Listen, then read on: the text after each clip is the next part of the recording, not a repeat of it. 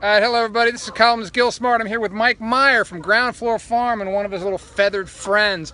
This week we're going to be talking about the chicken controversy that's taking flight in the city of Stuart. I'm sorry, I can't help myself. Ground Floor Farm here has 30 birds right down in downtown Stuart. They really aren't a problem, and some of the folks like Mike don't understand why anyone think they would be.